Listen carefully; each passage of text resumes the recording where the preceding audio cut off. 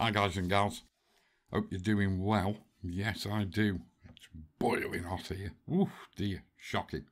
And I've just cleaned my keyboard, and some people have asked me what I use for my cleaning my keyboard, and it's quite simply this, a bottle of isopropyl alcohol, yes, and normal sort of microfiber cloth, which is looking quite dirty, so I'd better not have those in camera shot.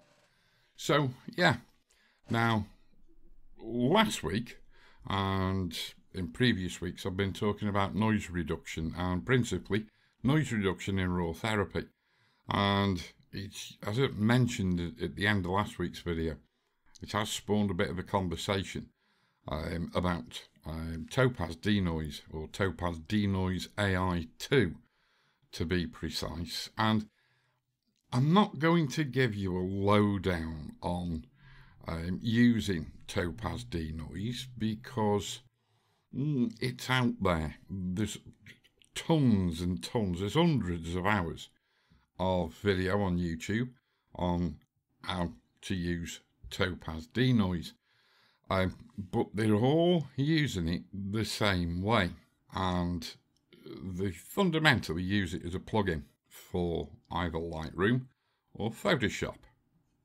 Now, there's a wee bit of a problem with using it as a standardized plugin, because you see, if I you'll remember this little Arbis mouse from the previous video. Now, if I go to edit in, I can edit in Topaz DeNoise AI, can also edit in Topaz DeNoise AI there, because over in the Lightroom preferences, Topaz DeNoise is in as the secondary external editor. But here's the problem.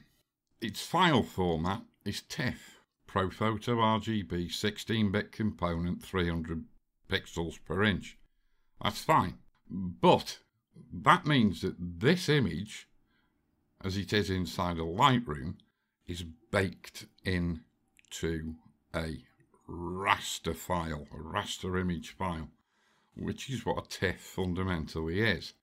You have to think of raw processing as baking a cake.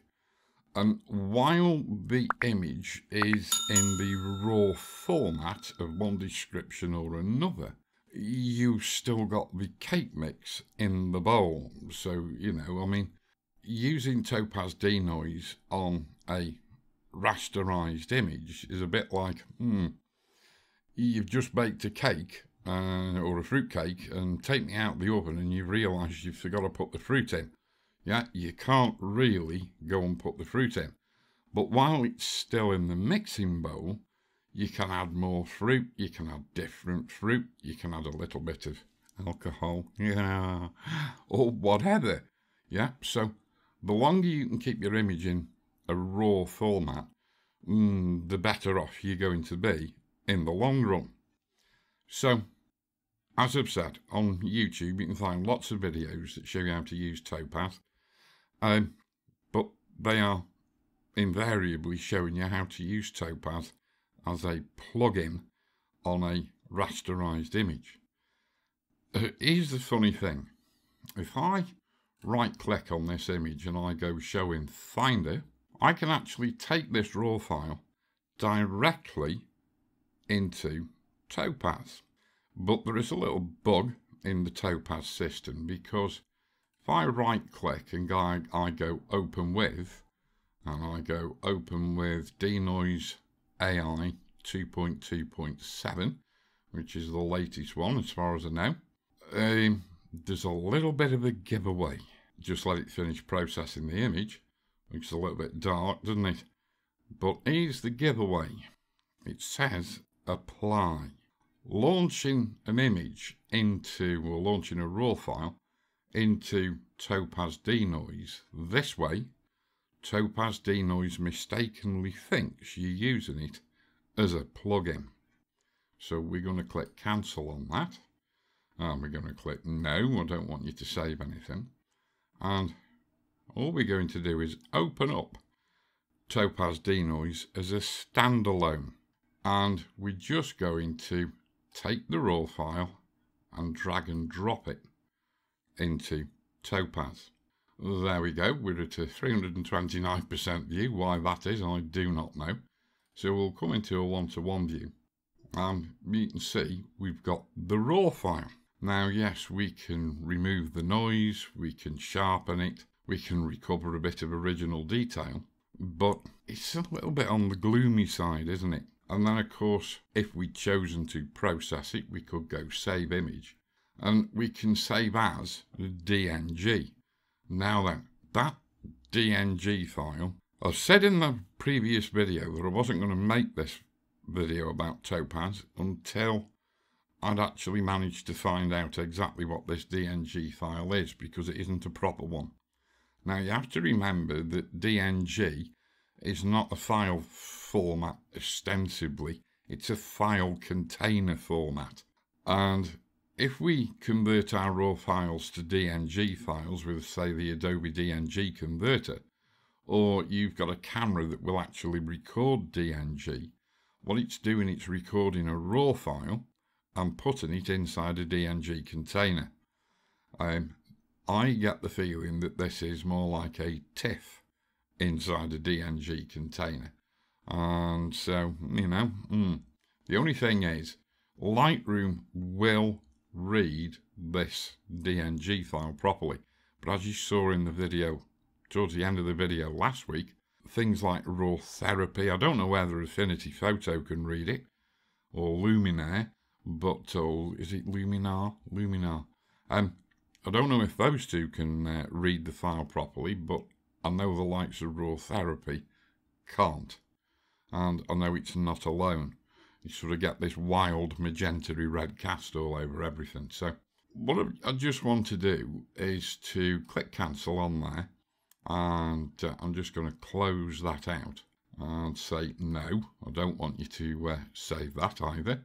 And I'm going to show you a very, very good way of using it as a plugin, but keeping the full 32-bit raw workflow going inside of Photoshop. And no, you can't do this in GIMP. If I right click and I go edit in, instead of going edit in Photoshop 2020 or edit in Topaz DeNoise, I can edit open as a smart object inside of Photoshop. Now, this isn't going to be a rasterized image converted to a smart object or put inside a smart object. It's actually going to be a raw file. Yes. So, if I go open as smart object in Photoshop, and there it is, and you can tell it's a smart object because it has this little icon in the bottom right hand corner. Now, here's the thing. I can go to Filter, Topaz Labs, Topaz DeNoise AI. And you saw a little notice there that said you're invoking it as a plugin. Now look at the difference in the image. Notice how much brighter it is. If you remember in the video last week, we were doing targeted denoise inside of raw therapy on this out of focus grey background because it was very noisy and quite distracting. So we've now got a smart object inside Photoshop, and we are applying Topaz DeNoise as a smart filter. Alrighty, let's go and have a look at the denoise level. So I can turn that down to 0, and then I should get all my noise back in the background. Well, that's funny because I don't. So we're going to come into 200% so we can see what we're doing. We get a little bit. Notice it says preview down here. It's not the world's most accurate preview. So if I double click on remove noise, then I get all my existing, or default I should say, noise reduction back. All I'm going to do is turn it down to probably 4 or 3, and then we're just going to have a look at the sharp detail in the face of the wee Harvest mouse. And does he need a level of sharpening? Let's just go back to 100% so we can see properly. And it does keep regenerating the preview. Some people recommend turning auto update preview off, and that's something you can do if you get fed up of the constant whirring of the preview. I actually don't think it looks too bad, but I might just turn it down a little bit. Probably turn it down to about 8. And then what we'll do is now we can go and click that blue button that says apply. So we can now apply these settings to Topaz DeNoise AI 2 as a smart filter on a smart object. If I go into the image at 100% and I think to myself, yeah, well, that looks a-okay, but I could just do with making a few tweaks to the mouse in terms of lightness and saturation. So, of course, with it being a smart object, I can double click the smart object, and I'm going to leave it in a fit to screen view, or moderately fit to screen view. Let's just sort of take it up to 66%. Now I can sort of see what I'm doing. And what I want to do is just add a little bit of vibrance, add a little bit of saturation, maybe a tiny bit of clarity, but I'm just going to soften all that off by just taking out, or if you like, adding a little bit of negative dehaze. I'm going to warm the entire image up a little tiny bit. It's a bit overkill, isn't it? But I'll do it overly so you can sort of get the idea of what's happening, just in case we suffer from a bit of video compression. And I might just turn the highlights down a smidge and open up the shadows a smidge. Bit like that. Alright. So he fundamentally looks different. All we're going to do now is go and click OK. And so what it's doing now is making the changes to the smart object, but look here. Topaz is now going to update itself. Yes, it is. So now I can go and change the settings yet again, if I think I need to. Let's just see if it's taking off or adding too much noise reduction. I think it possibly is. We'll just take a little bit of sharpening off, just a little bit, and I think he looks a-okay. So now what we'll do is click apply, and there we go. So yes, I can fundamentally now go in and mask this if I want to. Let us, what could we do? Let's go and have a look at a lights 2 mask. A light mid-tone mask, I think. We'll go mask, and we'll go filter mask. And so now you can see that we've actually got that mask over the Topaz DeNoise filter. Not that it's going to do us any blooming favours, but I'm just showing you a potential for a workflow. Of course, if I now go and invert that mask, now I've got my noise gone out of my background. You do have to be careful with Topaz though, and the Topaz sharpening, because sometimes, especially when you get on super fine detail like this, you will start to generate sharpening halos and sharpening artifacts. And of course, we can see we've got subtle, slight denoise artifacting going on in there as well. But fundamentally, it all depends what your end use target is for your image. I mean, if it's a 60-inch print, you might have to go in and retouch this image. So, you know, you might have to. But if all you're doing is printing A4 or A3, this image will be fine. Yes, of course it will. So, there we go. So what I'm going to do now is shut that image down, and I'll say don't save, and we're going to come to back to Lightroom, and I'm just going to pull up this shot of, hey, good old Ollie. This is my friend Ollie Martin Dahl, who runs Norway Nature. King Eagle, yes, he's the guy we use for guides when we go off to do all our eagle photography trips. And just have a look at this shot of Ollie. Now, all I want to say to you is this. With regards to noise reduction, I mean, this is shot at, what, 25,600 ISO on an old Canon 1DX.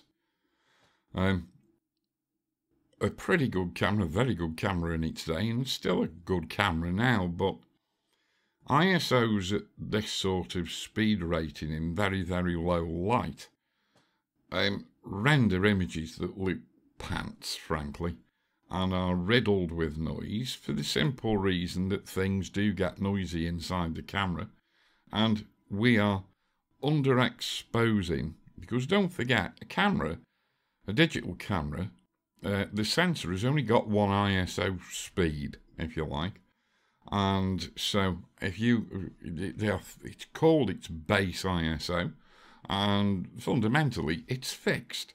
So anybody who thinks that changing the ISO value on your ISO settings on your camera changes the sensitivity of your sensor is talking absolute bullcrap.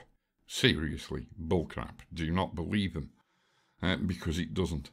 All it does is underexpose the image and then increase the post-shot gain amplification of the image, and that is why you get all the noise, because this is the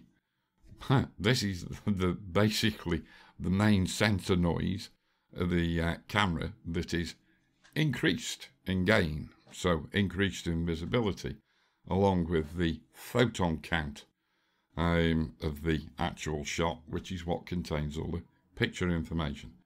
So, in other words, signal to noise ratio exceptionally low. And I suppose what I'm getting at here is it doesn't record superfine detail. Not at big high ISOs like this. No camera does. Modern cameras have a tendency to record slightly more, but you've only got to push them a third of a stop outside their operational envelope, and they'll all produce images that look like this. And when you get noise on an image that looks like this, you cannot turn it into a bloody masterpiece. So please do not fall for all the, I was going to use a rude word there, but we'll say don't fall for all the flannel and fluff that some manufacturers would have you believe, because you can't produce miracles. You can't reveal detail in a shot that isn't there in the first place. But obviously this is in Lightroom, and it needs a little bit of jiggery-pokery. Get rid of some of the contrast for starters, and then bring the exposure back. And now we can see we've got a little bit more detail in here, but not very much.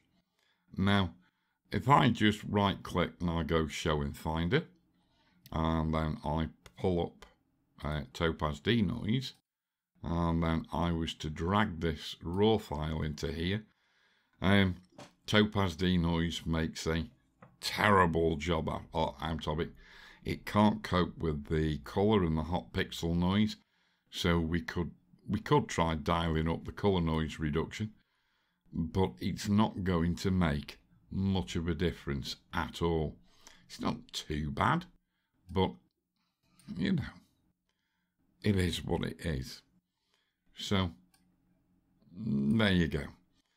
It can have a bit of a problem with colour noise removal, and this colour noise reduction slider doesn't always it's not always as kind to your image as you might like. So of course we could go and open this as a smart object inside of Photoshop, but I mean, we will make a better job of it. To tell you what, let's actually go and do it instead of talking about it. We'll just go right click, not show in Finder, we'll go edit, open as smart object inside Photoshop, and so again we can go to filter, Topaz Labs, Topaz DeNoise AI, open it up as a plugin, just let it run for a little bit, generating the preview, and we are going to now, instead of needing to add more denoising, what we've got to do is we've got to remove some. So let's take it all the way down to 0 and then see what happens. Let's just lift it up to 4. Let's take it up a little bit more, take it up to 8, take it up to 11. And now you can see we're starting to lose detail. So we could go to attempt to recover some original detail. And it's not making a very good job of it, but it's not too bad. And of course, what we can do is now apply. So now we've got the smart filter active on the image. Let's just take it up to 100% and just let's have a look. And of course, again, we can go back in and re-edit the raw file. What could we need to take out of there? We could actually possibly get away with changing the sharpening from Lightroom or Camera Raw's default and just go to full unsharp mask sharpening by leaving the sharpening roughly where it is. Let's just turn it down a little bit, probably to around about 30. But turning the radius down to 0.5 and taking the detail recovery slider completely down to 0. And obviously, what else could we do? Let's just go and warm the image up just a little tiny tad. So we've rejigged the sharpening. Let's go OK. So let's rejig the smart object. And of course, now we'll get a revamp potential for Topaz DeNoise. And there we go. Overall, that's looking a lot better now than it did before. Yeah, a lot better. So we could go and click apply again. And there we go. So fundamentally what we've done is a sort of a two-step noise reduction, and we've got a lot more definition in his gravestones that he's got in his gob. He's got more than I have. And we've got pretty good definition in the beard, and we've lost a lot of noise off the face. Of course, we've lost a phenomenal amount. We've lost all the noise out of the background, but, well, there you go. So that's just another sort of little technique you can do inside of Photoshop. And, of course, this is all still raw. Yes, it is. So, of course, you could then go and rasterize this entire group there and save it out as a 16-bit TIFF if you wanted to. But, I mean, all in all, you've got to admit, if I hold down the Alt key, we just zoom out. Yeah? I mean, it looks a lot better, and if you're wanting it for a website or whatever, you crop it down, reduce it in size to a more usable size for the website, and you'd be up and running and laughing. Yes, you would, because the image has got pretty much no noise in it. And when you consider what we started off with, yeah, especially if I go reset and add all Lightroom's horrible nasties. Look at the teeth, yeah, shocking. Look at the teeth now. And we'll come back into 100%. Yeah, difference is phenomenal, isn't it? So the last thing I'm going to do is to come back to Lightroom, and I'm just going to show you why I do like using Topaz in this way. And I've got a picture of a Goshawk. Yes, now it's 4000 ISO, but it's a very, very low shutter speed. So you can sort of tell this is virtually in the dark. And of course we've got Lightroom's horrible processing on it. So, I mean, ostensibly we could shoot this into Photoshop as a smart object and then re-edit it inside Photoshop inside Adobe Camera Raw. But, I mean, it is one and the same thing. So, all I'm going to do here is just do a straightforward process version swap to get the contrast under control. Because what we've now done is we've changed the supposed linear curve to a subtle inverted S-shaped tone curve. But I'm just going to bob the exposure back. I'm going to put a little bit of the contrast back. And then I'm going to do that little dodge or wheeze with the clarity slider, because there's, let me just put this back and I'll just blow the image up a little bit so you can see this area here. I don't know if there's a bit of movement on it or it's just slightly in front of the near depth of field limit for f5.6, which is pretty much wide open on this lens. Well, it isn't, it is stop down, a stop. But there is a little bit of fuzziness to these feathers here. There's no fuzziness here, there's no fuzziness here. It's all in razor sharp focus, which is pretty good for 1/125th of a second at a focal length of, what were we at? 560mm.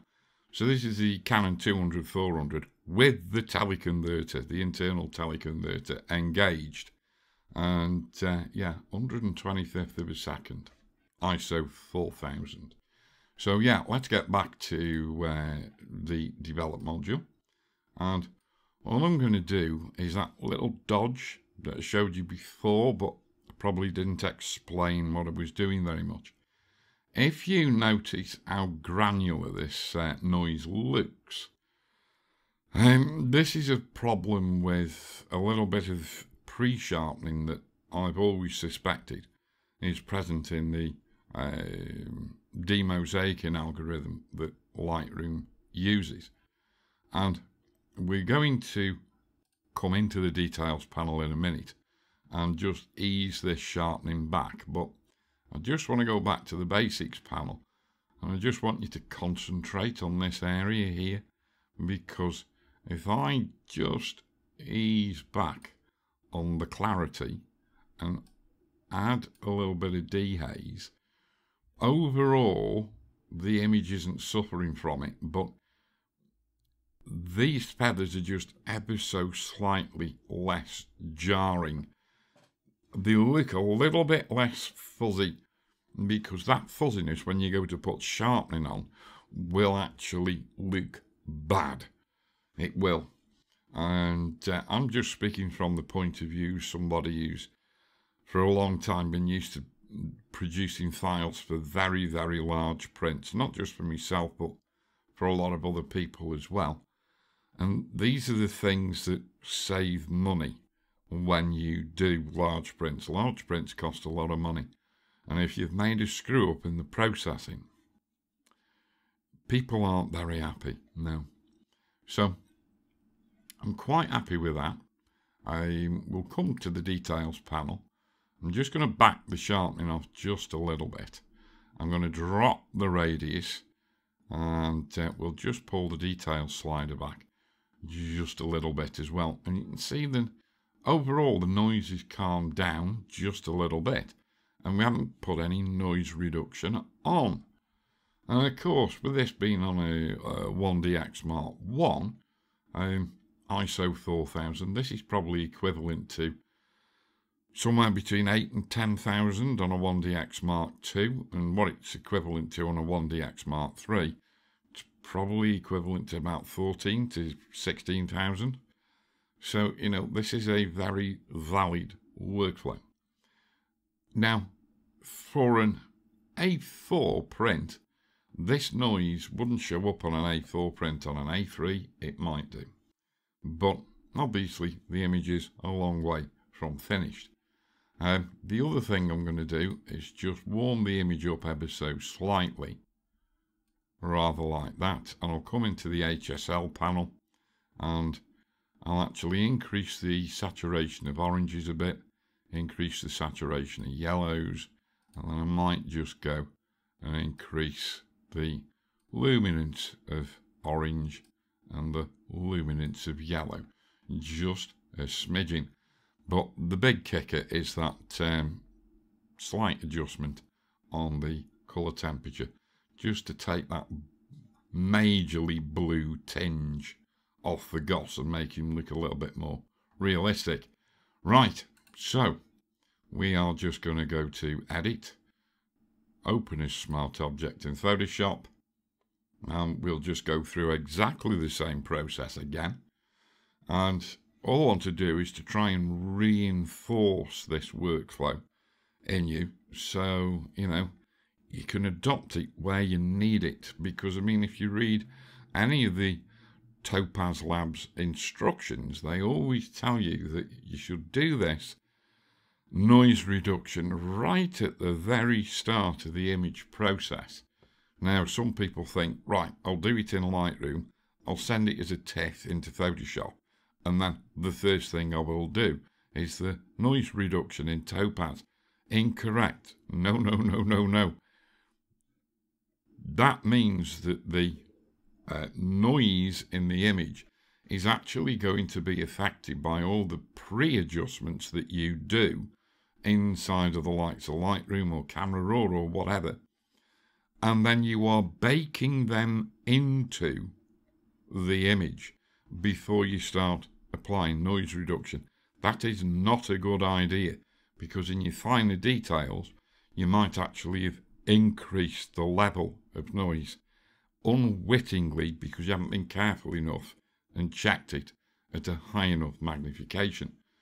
So doing this gets you round all those future bear traps and pitfalls that you might have lurking for you when you process your higher ISO images.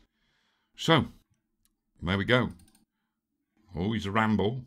Filter, Topaz Labs, DeNoise. Invoking it as a plugin, yes, thank you very much. But this is a plugin, don't forget, in a layered workflow that is actually operating on a RAW file. Yeah. And look at that. I mean, that is just stupid clean. We don't really need to do a lot. Do we actually need 15 points of noise reduction on? You can click OK if you like and apply it, but noise reduction kills fine detail. So even though we're only at 15, the default 15, it might be too much. So in other words, we might actually be able to get hold of a little bit more detail. Just wait for it to load the preview up. And I'm just going to turn this down to, let's turn it down to 5. And now we're just getting some detail differences in here. Just a little bit more. Take it down to, I'll take it down to 4. And I'm quite pleased with that. I'm not going to put any more sharpening on. You could take a little bit off and then sharpen it in a separate layer in Lightroom with a mask. Yeah, I mean, I've shown you how to do that in previous videos. So I'm not going to bother doing it here. Otherwise this video is going to go on for ages. And so all I'm going to do is just click apply. And there we go. And I think he just looks absolutely super smashing great. Yeah. Let's just do something a little bit oddball now. I'm going to duplicate this smart object. Where are we? Have I come to the wrong one? Yes, possibly. New smart object via copy. Now, of course, what that new smart object via copy has done is it's brought in a duplicate of the filter layer as well for Topaz. I actually want to right click on there and go clear smart filters. And now it's just brought me noise back. And all I want to do is to drop this to around about there, so around about 35%. I'm still keeping a lovely degree of smoothness in this what was hideous background, but I'm just letting 35% of the original unnoise reduced detail just sort of gloss over the actual goshawk itself. Yeah, I could go and put a vignette on that image now. I could do a little bit more localized sharpening inside of Photoshop, and we would have an eminently usable image, and an eminently printable one, and an eminently saleable one. I don't know. Not really, not with all these feathers here, but well, there you go. Anyway, guys and gals, hope you found that useful. Hope you found it interesting. There is a link below to where you can go and pick up Topaz DeNoise, because you can never have enough tools in your toolbox, and it is exceptionally useful. Sometimes it's very good for producing noise reduction on a raw file brought straight into it. It does do a very good job sometimes. Other times, not quite so good. But the way to get around that is to bring the raw file from Lightroom or Camera Raw into Photoshop as a Camera Raw Smart Object, and then deploy Topaz DeNoise from there. Yes. So as I said, there is a link below, and in all honesty, it is an affiliate link. You know, I don't have many. In point of fact, I only really have two, don't I? That's this one. I do get a little bit if you buy it. And Greg Benzie's Lumenzia. Yes. So I don't have loads and loads of affiliate links on the bottom of my videos. So yeah, there you go. Anyway, as I said, hope you found it useful. Hope you found it interesting. And if you like it, give it a thumbs up. Leave a comment in the comment section below. If you're not already subscribed, go click the subscribe button, click the ringety-tingety bell to get a notification of next time I put a video up. And until then, see ya. Tooroo.